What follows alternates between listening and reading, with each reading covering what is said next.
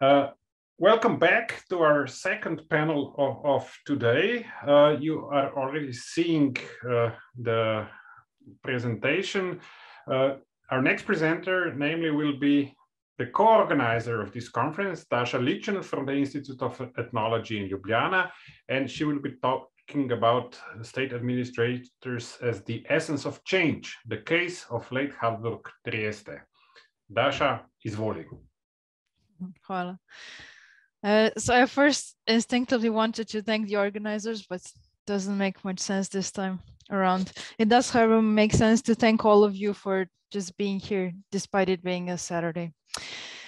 Many of you know that what led me personally to start shaping up this conference was my interest in late Habsburg Trieste. I spent lots of time in the state archives of Trieste, leafing through these seemingly very dry and monotonous documents, which did offer an insight into the habitus of the local elite that I was researching, but it also gave me an opportunity to think of the employees in the state apparatus. And by reading heaps of rather unrevealing paperwork, I started finding the administrator, policemen and sanitary inspectors and other civil servants more and more intriguing. And being more of an anthropologist than a historian, I started posing rather anthropological questions to these historical actors.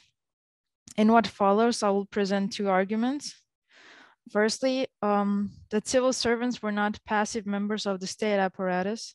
In other words, they were not mere particles of a grand machine, but decision-making agents. And we heard numerous examples already throughout this conference of civil servants not being able really to follow these procedures because they were oftentimes not that simple, and life is more complicated than a list of actions. So I was thinking first of the commissari attending all the meetings of voluntary associations. I was researching and how they needed to decide whether or not a certain word that was said during this meeting actually meant something that could be politically dangerous, etc. So my first aim is to question the predictability of civil servants' work.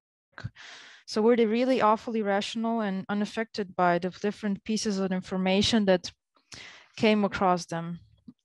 Recently, and I discovered this article only recently, unfortunately, Alison Frank in her article, The Bureaucracy of Honor, painted a picture of the Habsburg consuls and their emotional responses to challenges.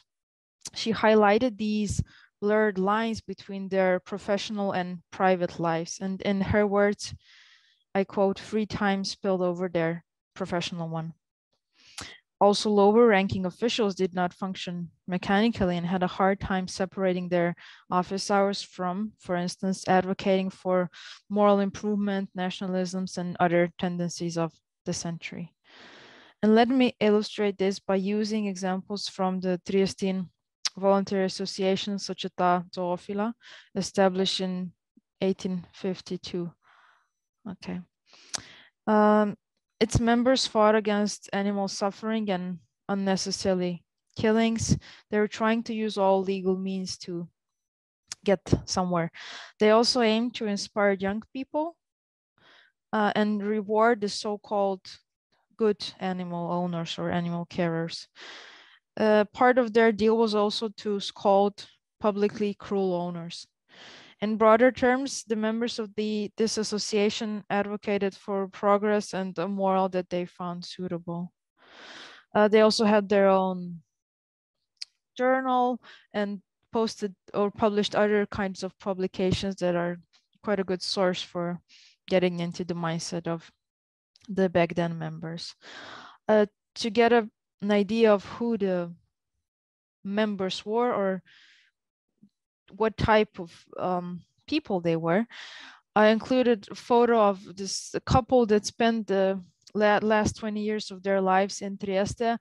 So it's the British consul, Sir Richard Francis Burton, and his wife, Lady Isabel Burton. In this case, although he's a very famous historical actor, I'll be mentioning her because she was one of the most, if not at a certain time most important members of this particular association. And why I'm showing this picture is that the two of them are sitting in one of their rooms in their villa above Trieste, and living this very, very nice life. But both actively are fighting for the rights of animals, whereas the two of them, in fact, had little to no experiences with animals besides dogs and parrots and occasional other exotic animals that would end up in their chambers. But they were very aggressively criticizing the peasants and working class that were actually relying on animals for their living. So I'm just showing them for you to get an idea of what typical members were like. This association had a network spanning all over the Crown land. So in 1880, its infuriated representative from Volosko, a small place that's near to Abatia or Opatia, reported on the abomination, as he called it, of feeding pigs with human excrement, which was, according to the author, the source of many diseases, human diseases in this coastal area. After reading this complaint, the responsible civil servant had to make a decision to deliberate whether or not this very furious author was even trustworthy, what were her motive, what were his motives, and whether or not the case was to be inspected. And I found numerous examples like this when, for instance, policemen then had to decide if, for instance, a donkey or some other animal had been malnourished or was in fact ill, because a veterinarian could not be called in for every single case. And further, even stranger examples with sanitation inspectors, which they have to determine when exactly a place was so foul smelling that certain measures had to be introduced and when not, etc. So I'll return to my examples later, but I want to point out that laws and regulations did offer a frame, but did not dictate the outcome. What took place on the ground was always negotiated by individuals who like to, even today, reside to the so-called private justice if needed. The unwritten and unspoken laws of the state accompanied the written law in its application. Thus, while the law conceives of all citizens being treated equally, in reality, decisions are constantly being made, and in this manner occupy the space between the law and its application. What is lumped under the umbrella of bureaucratic usually connotes routine and repetitiveness that are almost dehumanized, yet civil servants were human agents acting in the interest of the state and the interest of their class and their own interest, of course.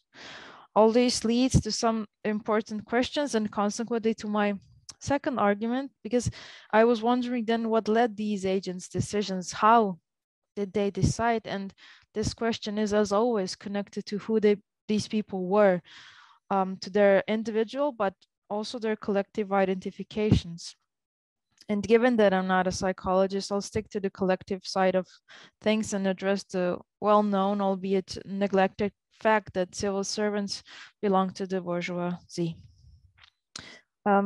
Sure, we cannot forget the role of the aristocracy, but I'm talking mainly about the second half of the long 19th century, when their role was really diminishing. And I'm talking about Trieste, where aristocracy did not really play a role that it played in other parts of the empire.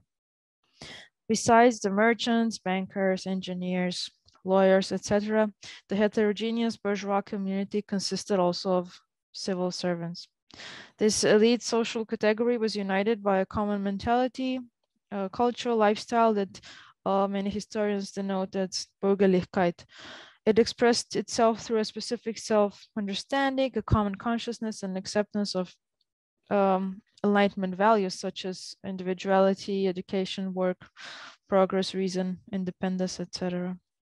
So I also want to address the practical terms of their lives, because the bourgeoisie was united also by joining different sports clubs, pedagogical associations, archaeological, theatrical, and various other volunteer associations. Many historians have pointed out that associations were in fact one of the key features of the bourgeois habitus since already the early 19th century. And in addition to the press, societies were a means by which liberal citizens were able to formulate and manifest their critical social and political ideas. And in this way, they paved the way from the old regime to the new progressive society. Associational life and the liberal ideas disseminated within them were essential to civil servants, perhaps even to a greater degree, as Wolfgang Göderle, who will speak just after me, put it in one of his articles, that civil servants were, and I quote, leading group in the emergence of a civil society in the modern sense already in the first half of the 19th century, unquote. Civil servants were thus, on the one hand, part of the supposedly conservative, rather rigid state apparatus, instructed to curb the novel ideas emerging among the bourgeoisie, but on the other hand, they themselves belonged to the bourgeoisie, to the same class, and were in the quest for moral and social improvement. I carefully looked through the history of several social reform-oriented voluntary associations, especially their interactions with civil servants and overlappings with what we usually refer to as state. So I built my case predominantly on the before mentioned Società Zoofila. Then there is its peer from Ljubljana, Krajnische Tierschutzverein or Krajinsko društvo za zaštitu živali. And then I looked into another Triestine association called Società Igiene, which is the Society for Hygiene. This last one attempted to promote public health and hygiene, both in scientific and practical terms, and it was established in 1899. Its membership consisted out of pharmacists, physicists, veterinarians, doctors, engineers, but also of many policemen, sanitary inspectors, local administrators, and other well-educated Triestines. And the same goes for Ljubljana's Animal Protection Society and Trieste. Namely, their membership consisted of numerous civil servants and members of the city council. Even more, many of these societies' presidents, board members, and honorary members came from the lines of civil servants, local and even state politicians, who all contributed immensely to the associational treasure chest. If we look at the early 1880s membership list of Società Igiene, we see that among around 280 members, there was the chief of police, Carlo or Carl Porenta, dozens of members of the city council, among them the mayor, almost all members of the local sanitation committee, and 10 policemen. The situation was very similar in Società Zoofila. In 1853, its members publicly thanked Trieste's Hofrat Carlo Pascottini for his encouragement and general support, which is not necessarily surprising, but when one realizes that the same Pascottini was one of the most important and most active and even founding members of the same association, I started paying attention to these civil servants involved in the association. The members of Società Zoofila were regularly publicly thanking also heads of police for their efforts in restraining unkind animal owners. Although policemen, again, were in more than 5 decades of the association's existence, always among the members. So it was civil servants making their way into voluntary associations, but also voluntary associations regularly reaching out to those employed in the state apparatus, be they their members or not. And let me illustrate this with further example. The regulations of societies I inspected instructed their members to turn to authorities when they saw necessary. If, for instance, horses involved in the public transport in Trieste in the companies such as Tramvai seemed too exhausted, the local police were usually called in by the members of the Società Zoofila. Societies like these are also constantly pushing the local as well as state authorities to consider stricter regulations, and by this they hope to accelerate the social reform they argued for. I also found cases of Società Zoofila turning to the city councils to take care of the dissemination of their pedagogic literature on animal care to all the local schools. Sometimes the members and the civil servants collaborated very tightly. In 1882, Zoofila's representative from Gorizia or Gertz also, Arturo Ermanek, visited stalls and stations to inspect the conditions the animals were living in there. Yet he did that jointly with the inspector for public security. So association member and then a member of the Pubblica Sicurezza, so the public security, I guess this is how the best way to translate it. Another way the associations for social reform kept close contact with the state apparatus and especially police was also by being notified about all the cruel animal owners.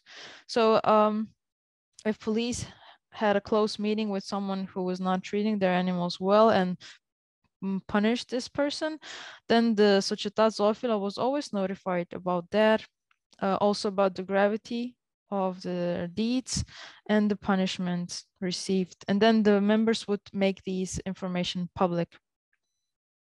So to sum up with the words of one of Zoofila's presidents, and I quote, "It is only with the help of authorities that the association can reach its goals."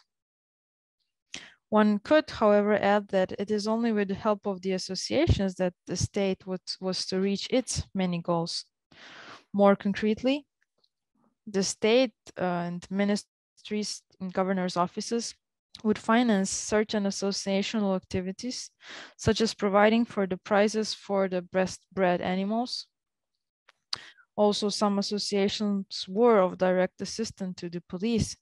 Since 1867, the members of Zoofila, for instance, they had the authority to take in all the donkeys they thought needed help. So it was up to them to reach out to the owners there met in the streets and say, look, I'm taking away this donkey, or we're taking care of the animal for, let's say, 10 days or until our veterinarian says your animal is healthy again. And then you'll be paying the costs and we're returning the animal to you.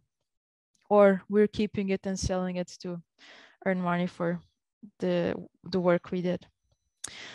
Another thing the state offices did was they would depend on the associations and their channels to communicate the information they thought was important. So they would make sure the association would get the new news, I don't know, on how to exterminate a certain bug from flats or stuff like this. And then the instructions would be further disseminated by the channels the associations had. So I wanted to depict the double role of civil servants, but also the hopelessness of separating the state from the civil society. The lines between the two were really blurred, and the civil servants were there simultaneous belonging to those reproducing the existing system as well as arguing for social changes can be discerned as a symbol of that. And to conclude, I hope to have shed a light on how actively Habsburg civil servants were engaged in constituting their relations with others. Regardless of how uninteresting and repetitive their actions seem when one first looks at the archival data, their agency was subtly changing the broader social structure. Their power steered me into thinking about what led their choices, which then brought to light the known fact that they prevailingly belonged to the bourgeoisie. Along these lines, it is clear that 19th century civil servants, just like other members of the back then bourgeoisie, socialized in voluntary associations where like-minded men and increasingly also women discussed and spread their ideas. Associative sociability was connected to the era's essential trends, among them the rise of nationalisms, but many associations nourished very serious cultural and moral objectives that were not national. The associations I was and am still looking into argued for social reforms that would in fact come to characterize the 20th century. There is little doubt in the power bourgeoisie had, all the more when realizing it is impossible to separate their endeavors from the actions of civil servants and the so-called state itself, which once again opens up the questions of locating the margins of the state solidity, and not least the everlasting impact of the class structure. Thank you. Thank you, Daša, for this insightful paper and for being right on time.